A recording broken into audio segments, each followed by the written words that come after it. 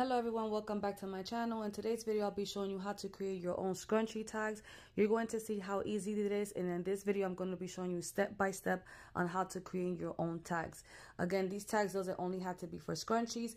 These tags can also be for your jewelry or anything in general that you would like to create your display cards for. Alright guys, so let's get this video started.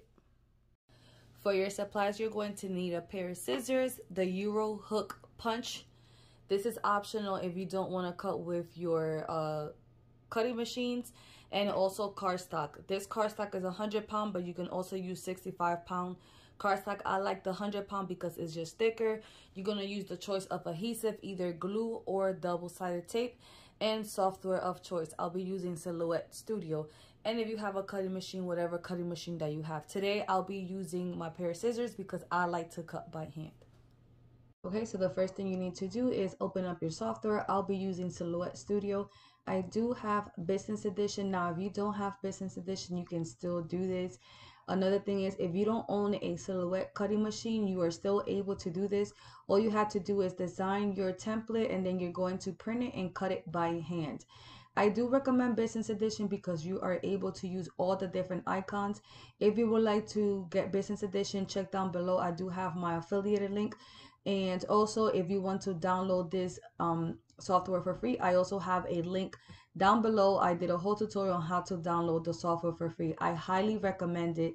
This software is amazing to design in. Now, to get my template, you just need to go to andrinascreations.com and purchase the Scrunchie tag template. Once you purchase it, you need to unzip the file first. Don't forget that step. You need to unzip the file, save the file to your computer, and once all the templates are saved into your computer, your next step will be going to File. You will go to Merge. Once you go to File and Merge, you're going to look for wherever folder you saved your template.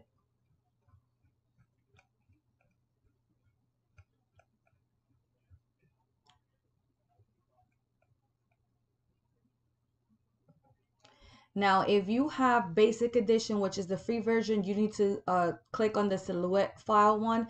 If you're using Cricut, you'll select the SVG file. But also, if you have Business Edition, you can still use the SVG file. They're the same file. But for the people that don't have Business Edition, you have to click on the Silhouette file. I'm still going to click on the Silhouette file one, and then I'm going to click on OK. Once I click on OK, the templates are here. Now, you have the option to use whichever one of your choice. This one, the light blue one, it already has the Euro hook cutout for you.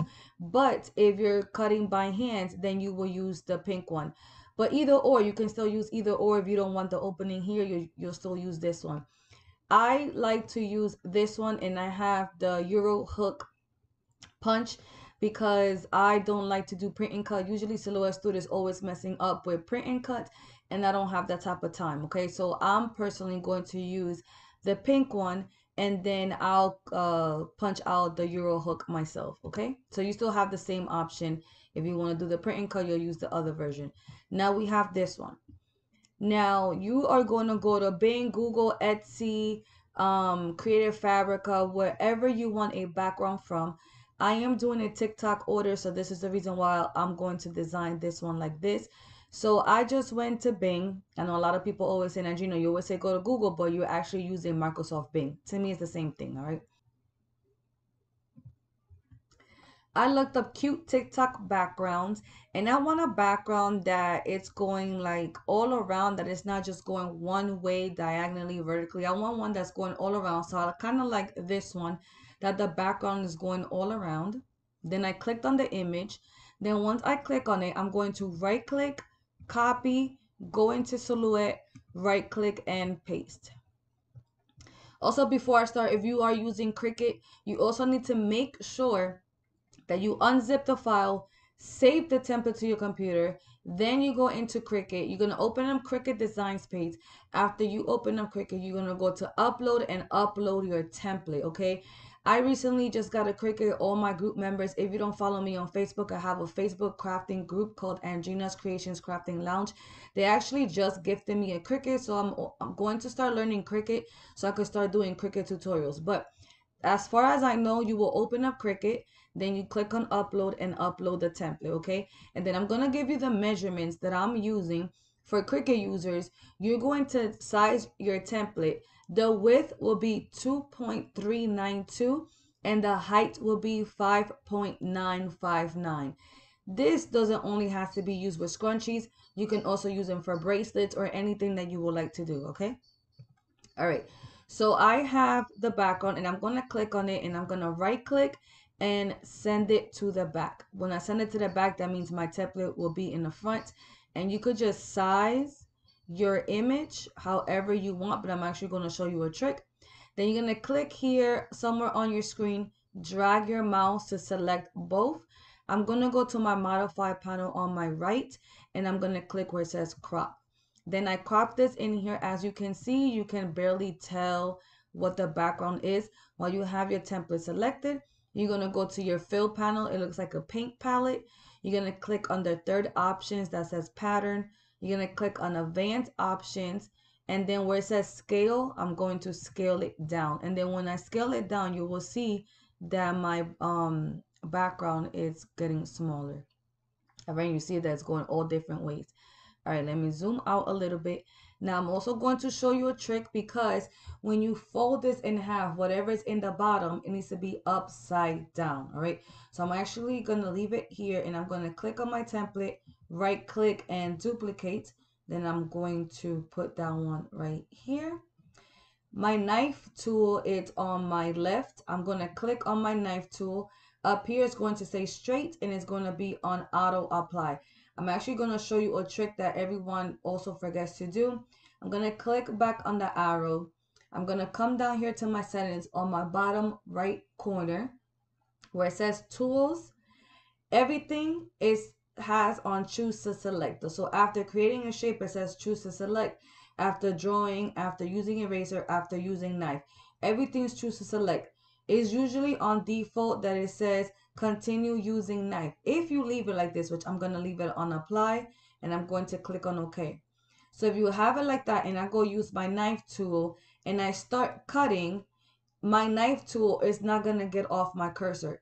I'm going to be able to keep on cutting, and I don't like that. So you're going to have to always go back and click on the arrow.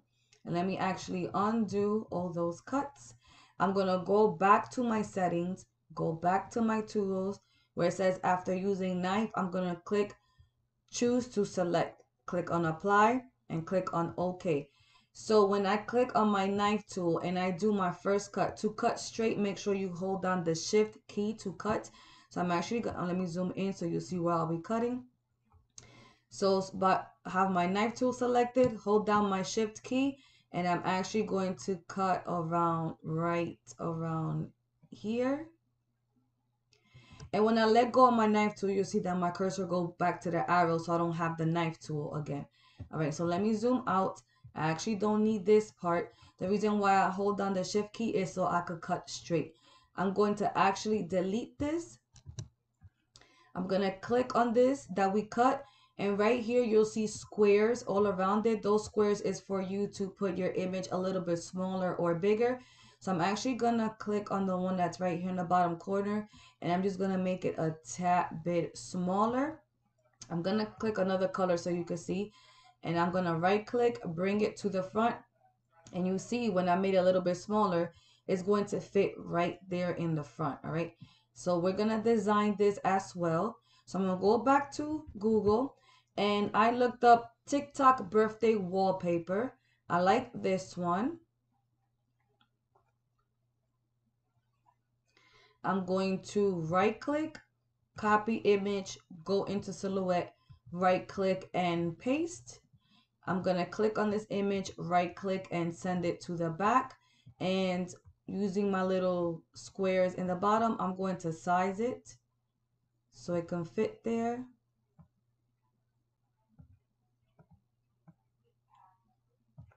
Now you can use any backgrounds, any image of your choice depending on the theme that you are doing, okay? So you don't have to follow exactly what I'm doing.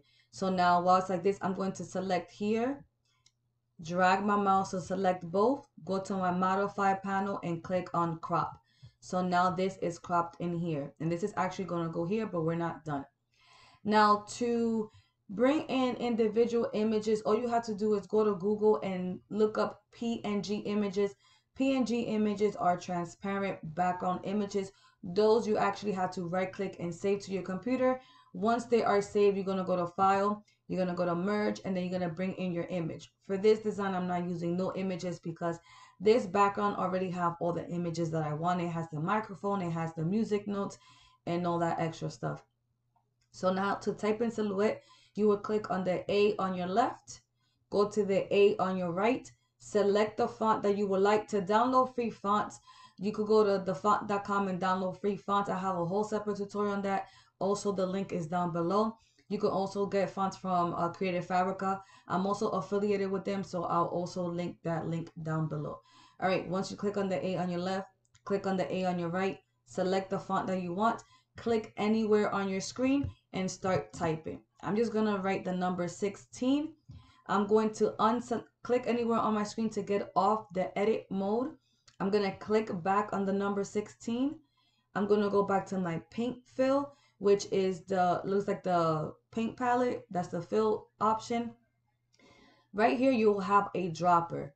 The reason why I want to use the dropper is because all these colors, I don't want to use none of these colors. I want everything that I use to match here. I am going to color the words white first. I'm going to color the words white. You're not going to see it because we're on the white paper. I'm going to go to the outline, which is right under the fill panel. Click on the color, and I'm going to click on the no color option. The no color option has lines going around it, so I'm going to click on it. As you can see, you might not even see it because we're on the white paper, so we're actually going to move over here. So now while the number 16 is selected, we're going to do an offset.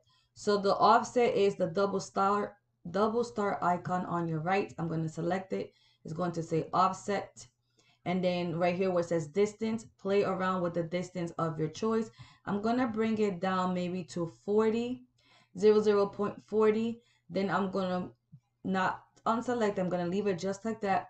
Go back to my fill panel, click on the dropper, and then I want to select that same color, reddish pinkish color, so it can match.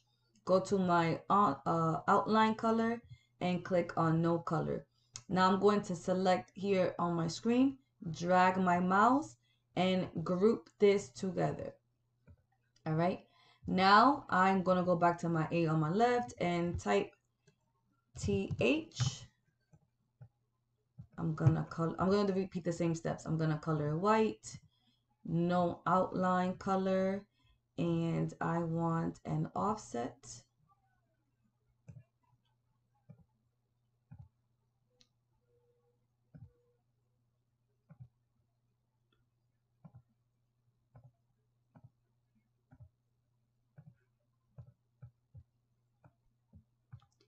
Group it together. I'm going to make this very small.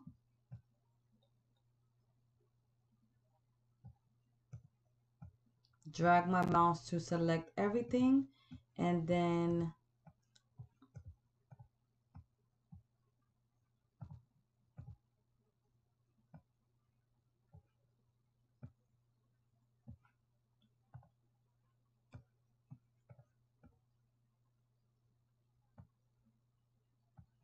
I'm gonna make this really small, and then you have like a green button here that you can actually rotate it. And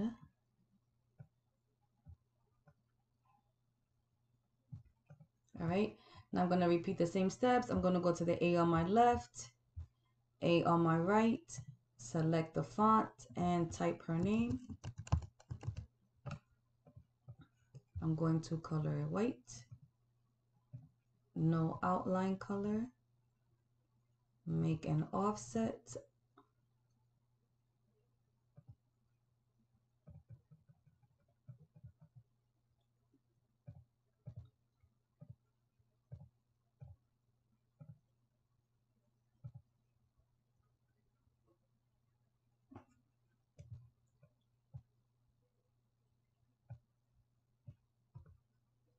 And group it together.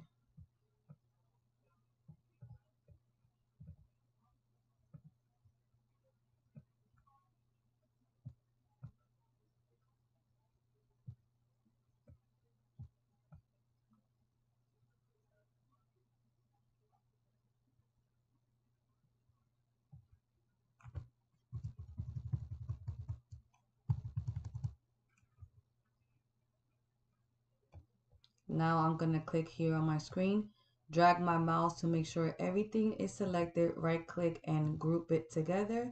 Now I am going to put this around here. You can use your arrow keys too on your keyboard to line everything up how you want it. Now I'm going to right click, duplicate this, and holding my shift key and pressing that green button, I'm going to rotate it to make sure it stays straight. I'm using my shift key. Let me zoom out and I will place this one down here. You need to make sure this one is upside down.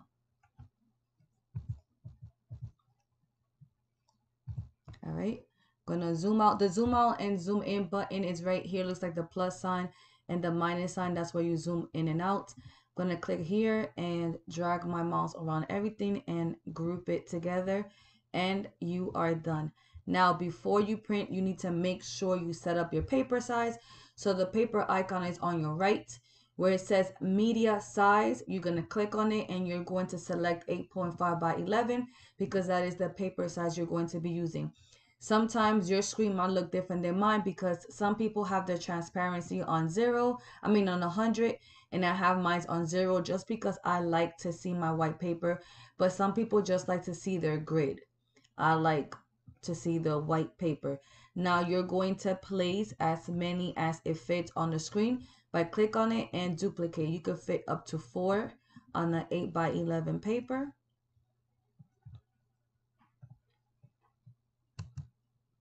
You're going to rotate this one. Okay. Now, if you don't own a cutting machine, you can just go into print this out and cut it by hand. If by any means you want your machine to cut this out while being on your paper icon, you're going to click on the third option, and where it says registration marks, you need to turn them on. And where it says thickness, bring it all the way up. Now, as you can see, when I turn on the registration marks, you need to organize this better. So you're going to put it, everything that's inside of your red line, that's what the machine is going to cut, okay? So you're gonna right click and duplicate.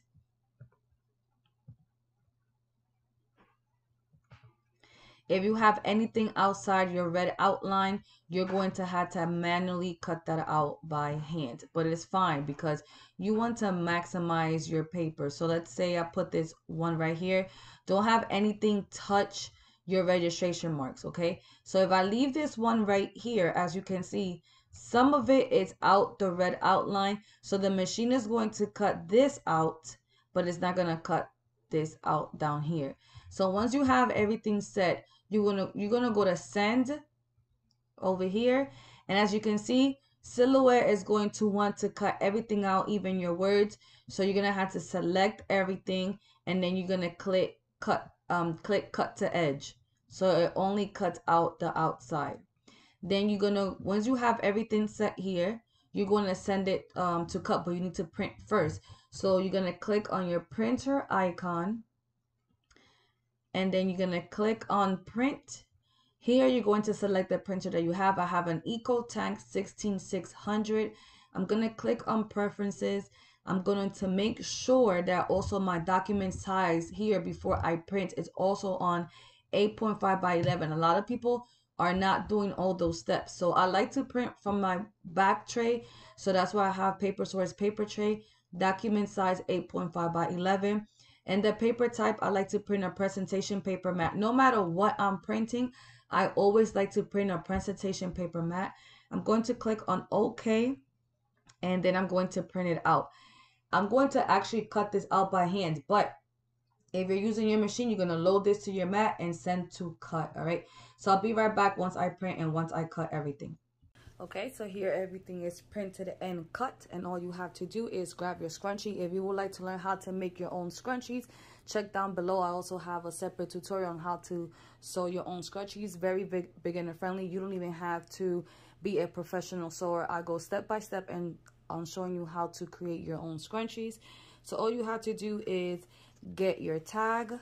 You're going to put it in the middle of your scrunchie, and then here you can use your adhesive, your choice of adhesive. Some people also like to use a stapler, but I like the more like, I like the look that people don't even know how it's glued there. You can just put a staple there and call it a day. So I'm just gonna put glue right here and then adhere it together. And I'm using my own brand glue, Andrina's Kreations crafting glue. It is on my website, but right now we are out of stock, but I will be putting some on my website soon.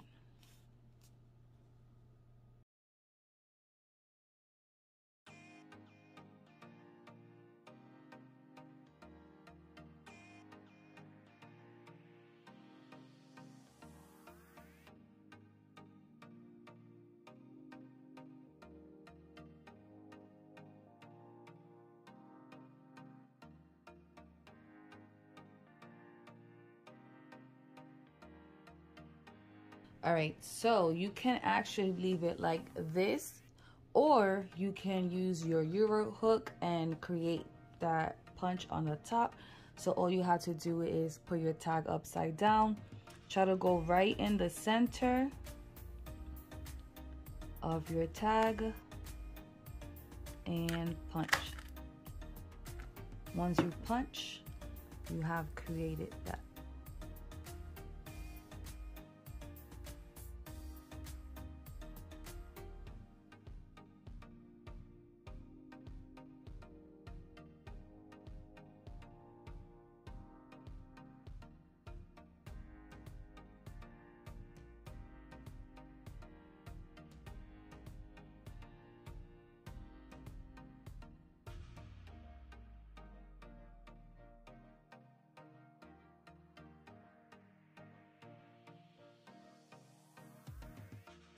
Alright guys, so here is the final result. I really hope that you guys enjoyed this quick video. If you're not in my Facebook crafting group, it is called Andrina's Kreations Crafting Lounge.